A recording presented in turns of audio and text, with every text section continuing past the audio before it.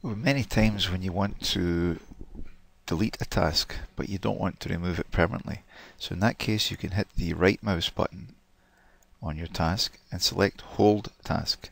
That will remove it from your process and dump it into this Held Activities area. Now this is a useful area.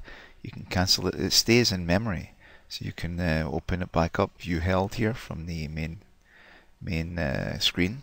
And then of course you can, if you want to bring any of them back, you can grab the elements and bring them back and drop them one after the other into here. Okay, so you can easily move the data back into your processes here. So this is like a temporary holding area. It will stay there until you actually close out the process.